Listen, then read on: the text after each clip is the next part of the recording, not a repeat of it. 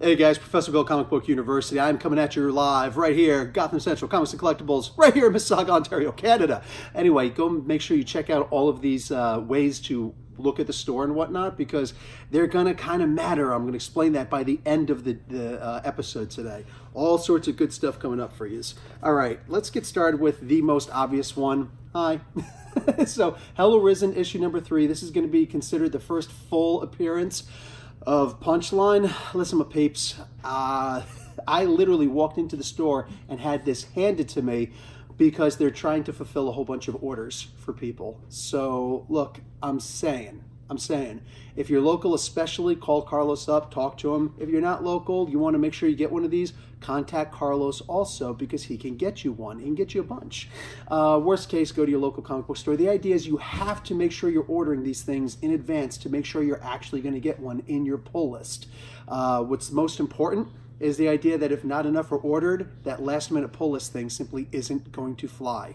All right. Last week we did the one per for everybody with the issue number 89 for the first cameo appearance of Punchline, which actually had 2 appearances in it. People going crazy over it. We've got a bunch more first appearances, first releases. So yeah, all that good stuff. First edition, first printing. Anyway, and now it's just a free-for-all. But look, for things like this, also consider, if you're not going to do the research for yourself for new appearances of fairly important characters, because this was not widely advertised, consider looking at some of your local speculation channels, or just follow Comic Book University, because I talk about this stuff all the time. Comic Book University followers knew about this long in advance, and I'm sure already have their issues in stock. So let's get talking about some of the latest ones. Let's start off with the Dawn of X books about giant size X-Men featuring Jean Grey and Emma Frost. I'm excited to read this. I'm just saying, these are 2 of the most famous X-ladies ever. And a little debate that we had last night on Discord. You guys make sure you follow my Discord. You got to find the Discord. Maybe I'll post it in the links here. I don't know. You never know, but we'll see. Anyway, I was talking live with I think 6 other guys about 6 other people. There's a lady in there also, talking about the most famous redhead in Marvel. Who do you think it is? Anyway, issue number 8 of New Mutants. How you doing? We've got X-Force issue number 8. What's up? We have got issue number 7 of X-Men. Hey. And this little ditty, I don't think anybody's reading this, but X-Men and Fantastic Four, issue number 2 of 4. Yeah, hottest book ever. This is the first book I'm reading when I go home. I don't want to hear it. I don't want to hear it. Force Works, issue number 1, 2020. This is only 1 in 3. There's only going to be 3 issues of this. Force Works, if you're not familiar, was actually, there was Avengers West Coast, then there was West Coast Avengers. I think all that happened even after the 4-issue limited series for Hawkeye. Anyway, and then eventually became Force Works, and then it just died a death, and it was gone. But anyway, Matt Rosenberg is bringing back Force Works. The first 3, there are going to be 3 issues for this, and we'll see what happens afterwards. Okay, here's some of the greatest art ever. Issue number 1020, Bendis and John Romita Jr. on Action Comics. Oh yeah, some of the greatest art ever. Some of you guys know why that is funny. Okay, so issue number 40 of The Amazing Spider-Man. Guys, I've been busy as heck, so I didn't even review issue number 39. I actually didn't read it yet. I'll read it. I'll talk about it. If I do get the chance to do a review for this, I'll make sure I do issue number 39 also, because let's talk about number 1 for Amethyst. Okay, this is not a first appearance, though there may be some first appearances in here. I don't know. It's not a comic book I'm interested in reading, but definitely consider looking into it. Maybe there's something special here. Either way, it's an issue number 1. So there has been an Amethyst comic before, so it's not even the first volume of Amethyst. So whatever it is, what it is. Issue number 2 of Ant-Man. I remember I really liked the first issue. I may get around to reading that. We'll see. But I am busy as heck this week. This is crunch week for me. Issue number 31 for Avengers. We have got Avengers of the Wasteland by Brisson, issue number 2 of 5. We have got the next issue of Basket Full of Heads, issue number 5. That's out from Joe Hill, Hill House, Black Label, sup. We got the issue number 44 of Batgirl is out. We have got Batman Beyond, issue number 41. Here's a good one. Issue number, is this 7? Yep, issue number 7 of Black Label's Batman Curse of the White Knight. We're going to get a big wrap-up in this one, apparently, and I can't wait to see what that is. Probably falling off of this one, even though I loves me some Cullen Bunn and Jesus Hervas. Anyway, issue number 3 of Dark Ark After the Flood. This was a really good comic book. I'll try and pick it up in trade. There are too many comic books coming out right now, peeps. Issue number 1020 of Batman's Detective Comics. What's up? We have got Falcon and the Winter Soldier, issue number 1. I was specifically requested on Discord to read this, so I'm kind of honor bound now, so I got to read it and review it. It's not that I wasn't going to, but yeah. Anyway, issue number 1 of Fantastic Four, Grim Noir. There's going to be a whole bunch of the noir books coming out, and I'm actually interested in reading this. Whole bunch of good things you could do with Ben Grimm, man. Issue number 4 of Young Animals' Far Sector. This is a really good book. I think I read issue 3. I don't think I read issue 3. I can't remember if I read issue 3, but yeah, there's that. And issue 4 is out. I got to see if other people are reviewing it. If they are, I'll let it slide. I'll just let other people review it. If they're not, fine. I'll try to get to it, because it is a really good book. It's an amazing book. Issue number 5 of Ghost Rider. Brisson again, killing it. There's a manufactured conspiracy on what is called Comic Book Resources, one of those corporate sites that review comic books and give you comic book news. Anyway, they're like, oh, they just made Mephisto the official devil of the Marvel Universe implicitly. Sorry, that's news? So anyway, that was with Ghost Rider's, the one-shot they just did with Lilith recently. Mother of Demons, I think it was called. Anyway, yeah, cute. Whatever, man. They've done that before. I don't see what the problem is. Anyway, we got Jessica Jones' Blind Spot, issue number 4. Again, I've already reviewed these last year because they were initially released only as Comixology books. But I praised the book to no end because they were freaking amazing. So consider that.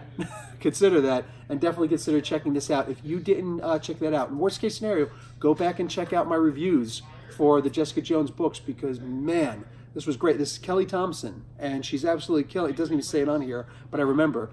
They're amazing, so definitely check those out. Justice League Dark, issue number 20 is out. I might have to drop this one just because, again, too many comic books.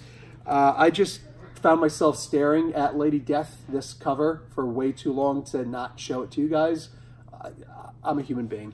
Anyway, oh, here we go again. Bendis and Malieve with Leviathan Dawn, issue number 1. Check and mate. Yeah, oh, this is going to be one of the... I can't. I'm not a good actor, and I acknowledge that. We have to know our weaknesses. We have to know our strengths. That's one of my weaknesses. Humor. Issue number 48 of Power Rangers Necessary Evil. I'm just saying, I would love to jump on this one of these days, but we'll see. I'm pretty sure Ernie, Blurred Without Fear, is reviewing these. If not, what kind of a super duper Power Rangers fan is he anyway? Anyway, I'm pretty sure he's talking about these comic books, because issue number 404 of Ogres, bang. So finishing that out. Local guy, Sean Daly, and also Bob Sally on here. What do you call it? Guy I've done an interview with 4 years ago, yeah, 3 years ago, something like that. But totally excellent guy, and one of the forefathers, one of the godfathers, I should say, of independent comic book reviewers, not reviewers, creators. Anyway, Punisher Soviet, issue number 4. Not going to be reviewing it, but it exists, and there are some people who are like, no, it got better. I'm glad it did for you. Anyway, how about, this is the only thing I saw this week from Valiant Comics. That's Quantum and Woody, issue number 2. I seriously have to apologize for not doing a whole lot with Valiant comic books for the past 2 weeks. Like I said, I've been super busy, and unfortunately, one of my favorites has had to suffer for it. Sorry. I'm gonna make it up. I'm gonna read all those. I'm gonna put all those together in reviews. Issue number 2 of Ravencroft, Institute for the Criminally Insane. A lot of people going crazy over this one. We'll see. We'll see. We've got, I'm only showing this one. This is issue number 27 of Matt Fraction and Chip Zdarsky's Sex Criminals. The only reason why I'm even bringing this up is because Chip had a great point recently. He's like, hey, if you're sick of reading comic books that I write, check out one that I illustrate. So that tweet made it worthy to point out that this issue is out now. Scream, Curse of Carnage, issue number 4 is out. We have got Keen Spot doing Sister's Power, issue number 2. I didn't even notice issue 1. I don't remember issue number 1 being put out, but hey, this is out, so consider trying to find the other one. I like Keen Spot. They're good people. Issue number 11, Shazam, Bang. This is out. Can't talk about delays anymore, man. Maybe I'm the only one making fun of it anymore. The Silver Cerebus, issue number 1. Speaks for itself, man. That's awesome.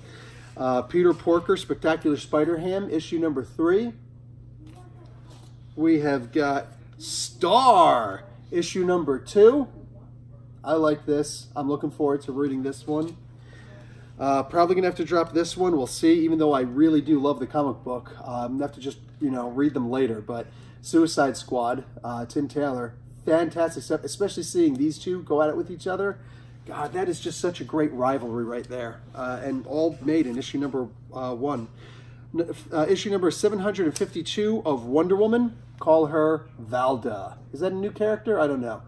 Somebody goes and cracks a joke. Hey, I think you should make yourself more familiar with Wonder Woman. What, because I didn't read the new 52? Seriously, like, that's it. I didn't read the new 52. I'm pretty sure I've read pretty much everything else by Wonder Woman, but you better catch yourself up, by the way, after the new 52. Mirka Andolfo doing Unsacred. This is issue number 4. It's Mirka Andolfo. Whatever she's going to do is read-worthy.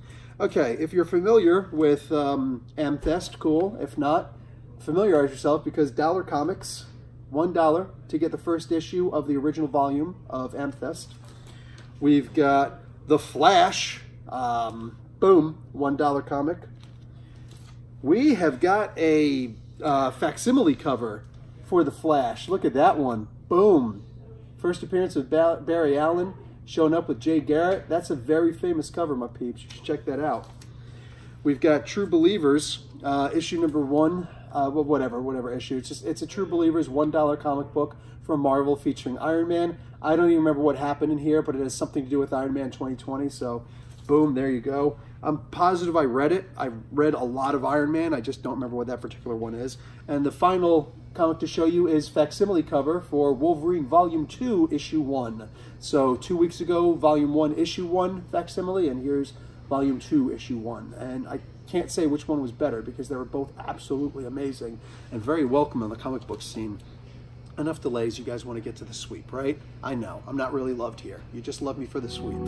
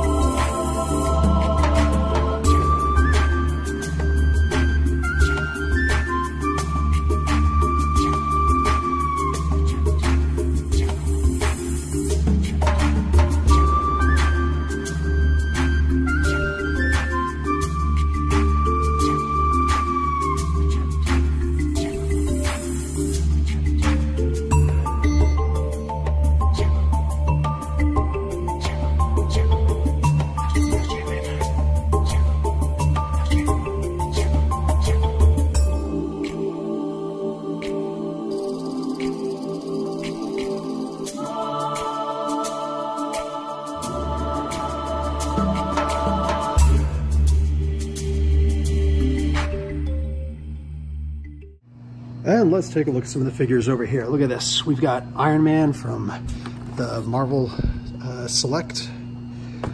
We've got black hole creatures. I don't know what those things are. Got a bunch more of these in because they were not supposed to sell that well.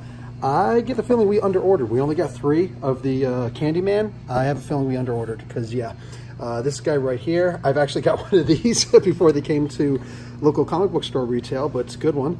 The Freddy Krueger from the Final Nightmare, New Nightmare, excuse me. This, we got one in.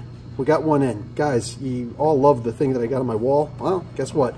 This is where I got it from. I literally got it from that pack where you also get the original Quarter Val's trade paperback inside. So if you're all like, I love the Quarter Val things, hey, this is how you get it. We got Don Vito over here from The Godfather, which I think is freaking hysterical.